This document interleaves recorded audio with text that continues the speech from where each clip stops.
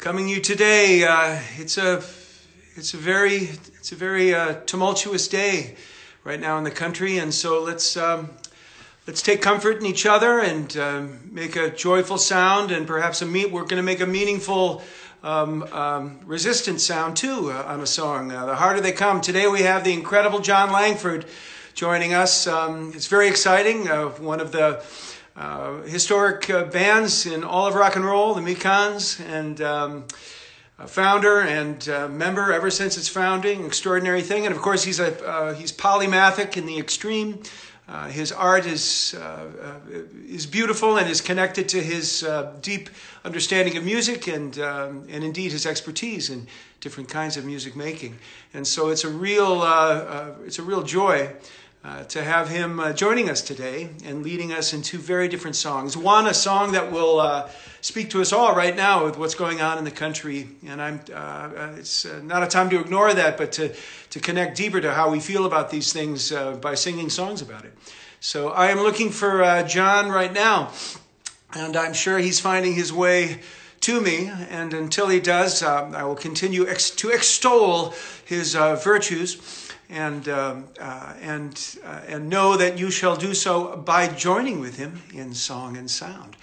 There's nothing quite like that. That's what you get to do with this thing that we do, the Guitar Mash virtual campfire. So there's Jon. He's joined, and so that's a good-looking picture of you there, fella. You got your glasses on too, just like me. And there he is. All right. Let's see if we can get him in there. All right, and 4, 3, 2, 1. You there, Jon? Hey. Hello, Mark. How are you? Hello, Jon. It's good to see your face. Can you hear me? I can hear you. Can you hear me? Yeah. Perfect. Yeah. Fantastic. Well, thank you so much for joining us today. No, it's great. I've always wanted to do this. I thought I was going to do it in the flesh, but, you know. Well, the flesh will remain after all this is over, and perhaps we shall make it so. So I decided to wear clothes anyway today rather than the flesh. We won't make you stand up. Oh, yes, I am only wearing the skimpiest of boxers. Well, Jon, you're doing two songs today. One, of course, is a song of the, well, they're both songs of the heart, and I look forward to hearing about them both, and of course you leading us in them. But first, let me tell everybody where you're coming from today. Where are you? Today I'm in Chicago, and I've lived in Chicago. I'm obviously not from Chicago, as you can tell by my accent. I'm from Wales, but I've lived in Chicago for, I think, 28 years now. So I got married to a woman from Chicago called Helen. We're still married, and we live in this house with, locked down with 2 very large sons. So it's... How's everybody doing? Not bad, very productive, It looks a right bit... on. Our backyard looks pretty kind of hillbilly at the moment. It's great. It's full of, like, metal sculptures and piles of wood and fires and things like that. So, Yeah. All right. We've definitely... I've been home more than I've been home, I think, ever in the last 28 years. Yeah, a lot of us can say that who are traveling musicians. That's certainly the case. Yeah. Yeah, and there's things about it that I like as well. So it's kind of nice. Yeah. I don't miss O'Hare Airport at all. Yeah, I hear that. Hey, what would you like to start with today? Well, I think I'd like to do The Harder They Come, because it was when I formed the Waco Brothers, when I moved to Chicago, we had this kind of idea that we were going to be a hard country band, a kind of punk rock band that kind of harkened back to the classic honky-tonk stuff, like Merle Haggard and Johnny Cash and Hank Williams, and that sort of really hard, cutting-edge country music that I loved so much. And we wanted to play that stuff, but for some reason, the first song we decided to record and our first single was Jimmy Cliff's The Harder They Come. Because I figured reggae, punk rock, and country and western music have a lot in common, in the sense that they kind of tackle the real world head-on.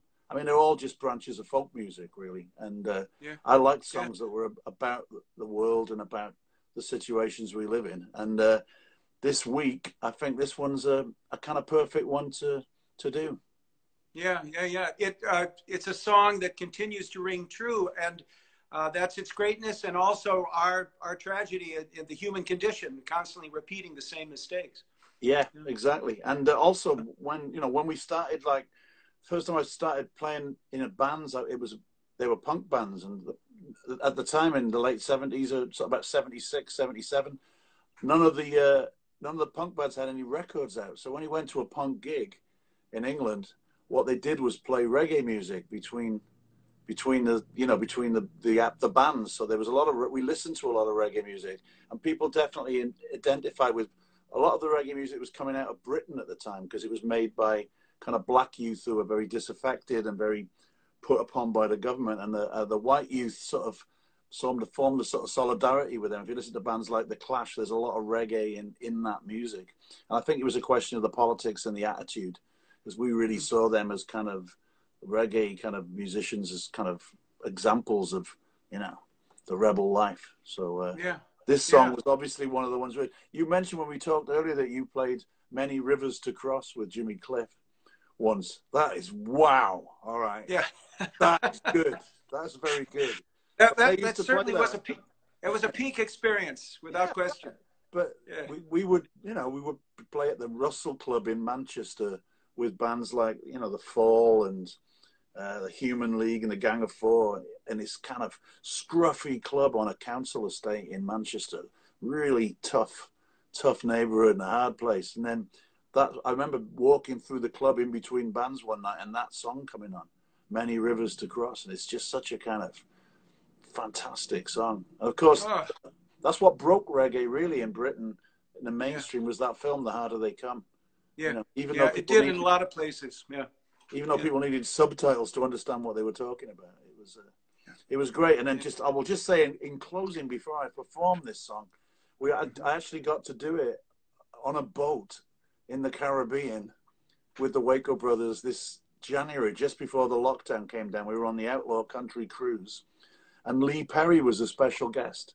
So we did two Lee Perry songs, and we said, "You want to stay up? We're going to do The Harder They Come." And he went, "Yeah." And he stayed up with us, and he performed this kind of bizarre rockabilly version of The Harder They Come. And we actually did it with Lee Perry. So it felt like a complete circle for me, and possibly the greatest night of my life. So wonderful. Wonderful. Well, we're so glad that you're leading us. And okay, well, you know what? Tell you what, I'm not a leader. Oh no, you'll lead just by virtue of the fact that you're singing, because we will all follow you. You have no choice. Sing along. I can hear you all. Sing along, please. All right. The way the Waco Brothers play it is like this.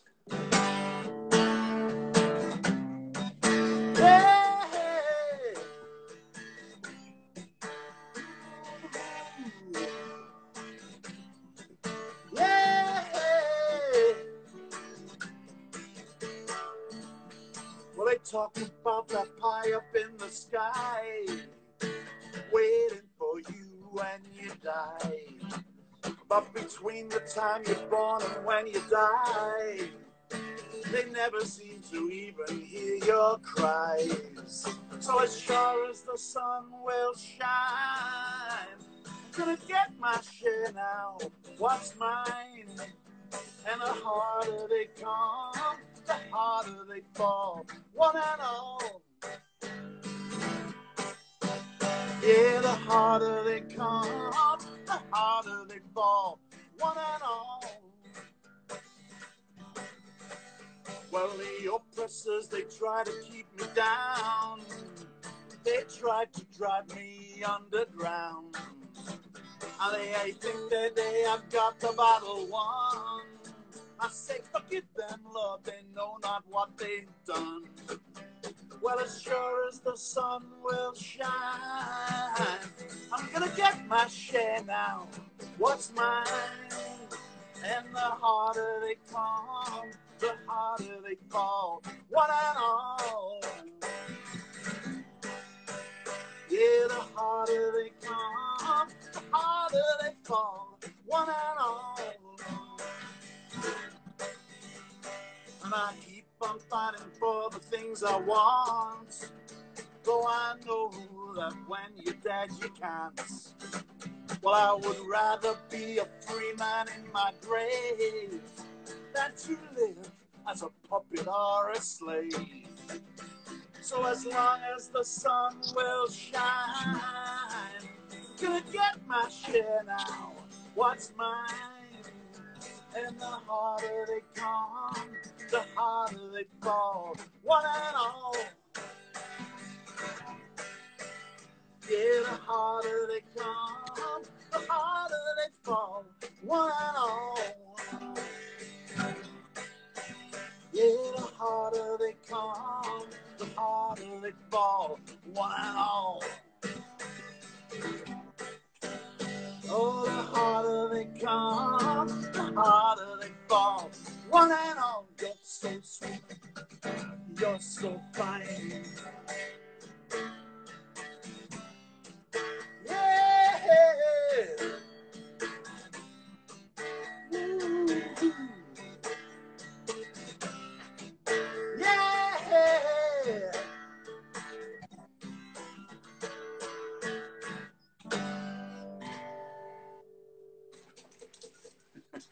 Yeah. Right on, John. That was fun. I don't normally get that excited at home. Yeah. Well, you're connected to folks, and this is a song that's very important to sing right now. It's a very important Absolutely song today. You know what? We also we had a conversation earlier today planning this, and you said something about James Baldwin. Yeah. And after I put the phone down with you, my wife came up to me and said, handed me a giant cardboard placard and a big fat felt pen, and said, "Write something on this." Mm-hmm. So I wrote. I can't remember what I wrote. I said, like, "We cannot believe you. We cannot believe you. No, we can't believe what you say because we see what you do." And that was a quote from James Baldwin. So I wrote that on a placard. She's gone downtown now with my son. Yeah. And there's a massive demonstration today about what's going on in this country. Well, I hope everyone stays safe there. That was what I was telling them when they walked out the door. Yeah. We have to, right now, safety is paramount in every mode of public existence, in all ways. And we just have to be the best neighbors we can be, and also speaking our minds against the injustice that is so obvious. Yeah, I don't know what it's like anywhere else, but in Illinois, it's been, people have been amazing, actually. People have really kind of like buckled down. They've observed the lockdown, and it's been great. But people are also shocked and horrified at what's happening across the country. And of course, the messages we are receiving from the top of the poll. I mean, I can't believe what I read this morning. I've never seen anything like it. I was so upset. My son was really upset, and he read me what the president wrote last night about what was going on at the White House. And I've never seen anything like that in my life. What's happened to this country is it's just impossible to believe. Mm. Sorry. So let's get back to my country. It's which is doing swimmingly. No, it's terrible over there. I know. We've got Boris. Boris is just useless. Yeah. But actually, there is a much. Years ago, I toured with a band leader who shall remain nameless. Many years ago, none of you knew him. I was in the Midwest, but he was a conversational black hole, and we all agreed that whoever brought up his name would have to buy supper. And that's the only way we could shut it down. I say we can do the same with the current conversational black hole who is. But at the same time, right now we have to discuss what he says, and so we can resist. Well, today it felt like a declaration of war on the public and the press. Yeah. They're shooting. Yesterday they were shooting in Louisville at cameramen from the TV station. The police fired at them. It's unthinkable, and I hope people wake up soon, because this is Well, we're going to sing one more song, and it seems ironic. I come from Wales, you see, and then I was talking about. It was nice because I could talk here today about reggae and about country, which are two of my favorite musical things. And I kind of knew I liked reggae music as soon as I heard it in the 70s. Often, one thing, because I had Paul Simon's first solo album, and he went to Jamaica and recorded Mother and Child Reunion, which was kind of really instrumental in like turning a lot of people onto reggae music, because that's a fantastic song, and it was very early on in the day. And then punk was much later, when we all kind of like got really deeply into it. But country music was something I didn't know or think I liked at all. And in fact, I thought it was kind of really boring, conservative old people's music that was on TV late at night on some Irish TV channels that drifted into Wales where I lived. But my favourite songs and my family, you know, Christmas, we all sang Tom Jones songs because Tom Jones was like the king of Wales. He was the most famous person in Wales, and he was the boss, you know. So I loved songs like Delilah, The Green Green Grass at Home. I didn't realize that these songs were actually American country songs. I thought The Green Green Grass at Home was like a Welsh folk song when I was a kid. And it seemed to me to be about the village that my grandparents lived in. And I could picture it in my head when he talks about going back to the lane, he's walking down, and the old oak tree and the old house is still standing. To me, that was a terraced house up the valleys in Wales, you know. But later on, I suddenly realized, oh, actually, Tom was singing country all along. And I like country music because country music tells great stories. And this song's a Green Green Grass at Home. You know, it's a fantastic song. It's a fantastic story. I used to play it live, and I would say to people, "Will you please stand up for the Welsh national anthem?" And then people would stand up. I'd either do that or Delilah. Can I do my Tom Jones joke now? Oh, sure. I promised you. I've got 2 Tom Jones jokes. One's filthy, and I told you that earlier. And we're not going to do that one. Okay. I'd like to do the other one. The original one I heard. Please do. I went to the doctor's this morning, and the doctor said, hang on, wrong way around. I said to the doctor, I can't stop singing Delilah and Green Green Grass at Home. And the doctor said, well, you have a very bad case of Tom Jones-itis. And I said, is that common? He said, well, it's not unusual.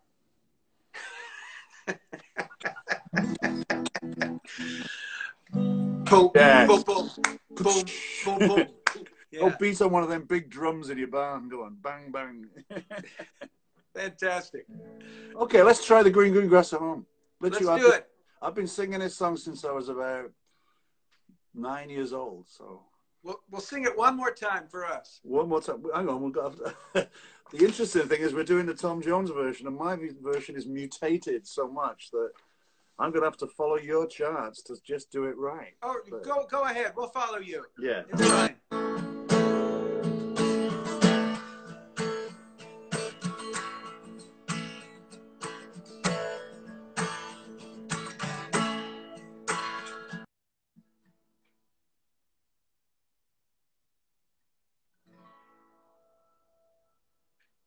Phone rang. I had it on Do Not Disturb, and I switched it off. Sorry. Hello?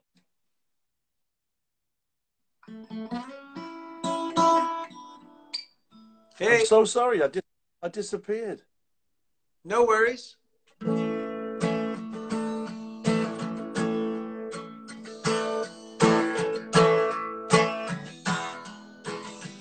old hometown looks the same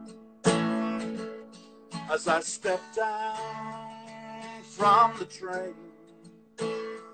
There to meet me is my mama and my papa.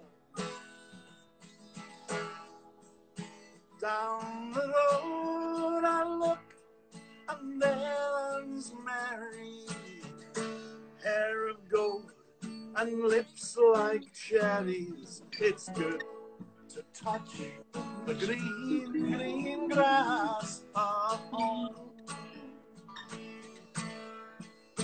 Yes, they'll all come to meet me, arms out reaching, smiling sweetly.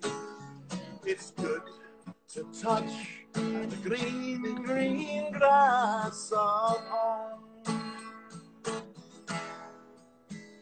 Well, the old house is still standing, though the paint is cracked and dry.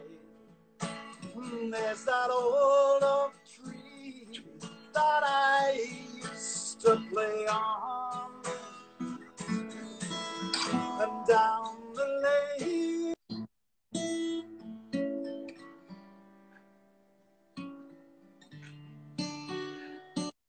of gold and lips like cherries. It's good to touch the green, green grass of home. Now here comes the dramatic monologue, everybody.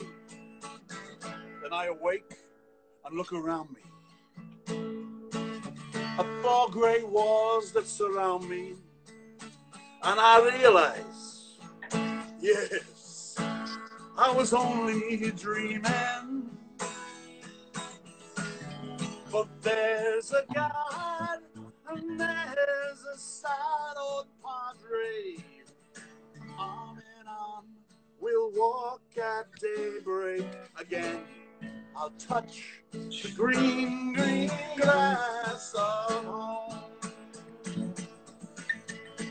And they'll all come to see me in the shade of that old oak tree as they lay me neath the green, green grass of home.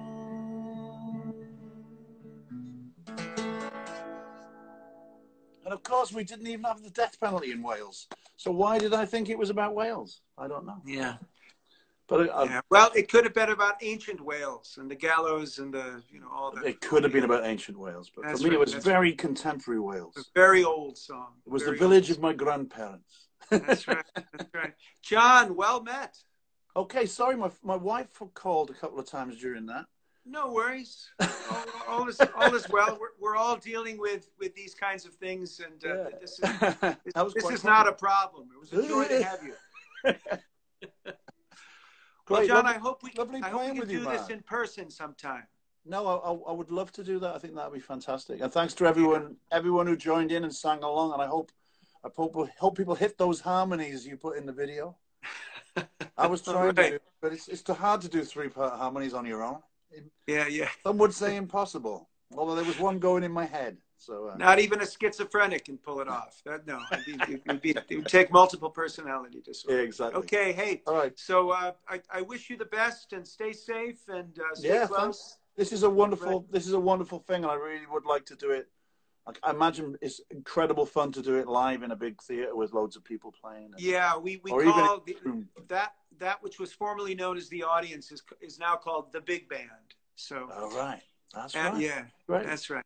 Yeah. All right, my friend. Well, so I want to tell everybody, don't stop playing these songs. Play them before you go to bed tonight, and play them tomorrow. John showed us a way in.